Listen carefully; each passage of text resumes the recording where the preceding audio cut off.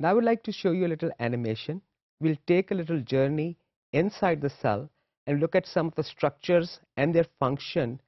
I have already mentioned briefly their structure and function in my previous module. So let's take our journey. We are looking at the cell surface. So we are standing outside the cell and we're looking at the surface. These blue balls that you're looking at, these are the heads of the phospholipid molecules. This is the hydrophobic part of this molecule because the cell exterior or the external environment of the cell contains water. The hydrophobic part of these molecules is embedded inside with other hydrophobic domains of the other molecules. Please notice that plasma membrane is fluid. These molecules need to move around to perform their specific function. As you saw, these molecules are moving, and other protein molecules that are embedded in the plasma membrane, they are also moving. Now we are going to move inside the cell, and we are going to look at the plasma membrane from inside. So that is the internal surface of the plasma membrane. Internal surface of the plasma membrane has skeletal elements. These white strings, they are the skeletal elements, along with the actin filaments. We will talk about actin filaments in more detail in a later module. These actin filaments are polymers. They polymerize and they depolymerize. Each of these actin filament molecules are made up of smaller subunits. The smaller subunits add on to each other and they form larger filaments.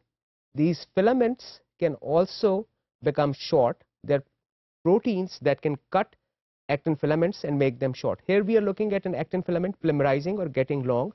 These smaller particles you are looking at is the globular actin or G-actin. It is these subunits, these smaller units are adding on to each other and making this long filament. So let's look at actin severing. They are proteins that can sever or cut actin filament, and when that happens, actin filaments start to rapidly depolymerize. Here we are looking at a microtubule polymerization. Microtubules are also skeletal elements. They are made up of smaller units, just like we saw in actin filaments. These smaller units add on to each other and they form these hollow structures, these hollow tube-like structures, which are called microtubules. They provide the structural support to the cell. Additionally, as we have talked about, these skeletal elements allow a platform, a substrate, along which motor proteins can move along. So let's look at that. These microtubules are polymerizing and they can also depolymerize. The smaller subunits can fall apart. Here we are looking at a motor protein walking along a microtubule, and it's carrying its cargo, which is a vesicle that we talked about. Here we can please notice that there is a central structure from which all microtubules are emanating. This is basically the centrosome. The purpose of this organelle or the structure is to basically orient microtubules in a uniform way. We will talk about polarity of microtubules in a later module, but here I just wanted to mention that please notice that the microtubules are originating from the centrosome. Here you can see a mitochondria. This mitochondria, as we have talked about, performs the function of providing cell with the energy. Now we are looking at the surface of the nucleus. There are pores in the nucleus. We'll talk about them later too. Out of these pores, messenger RNA is coming out. Messenger RNA is a type of polynucleic acid, and to the messenger RNA, ribosomes are attaching. Here are the ribosomes, and they're reading messenger RNA and producing a protein from that messenger RNA, whatever protein it was coding.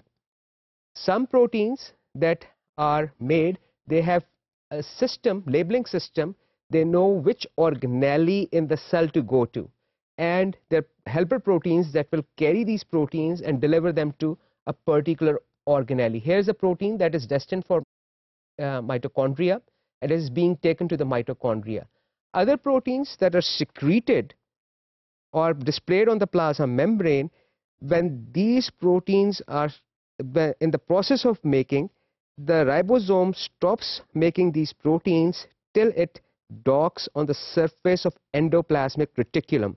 Here a ribosome is sitting on the surface of endoplasmic reticulum on a specific structure right here. It is this ribosome is going to convert translate the language of nucleic acid into the language of amino acids.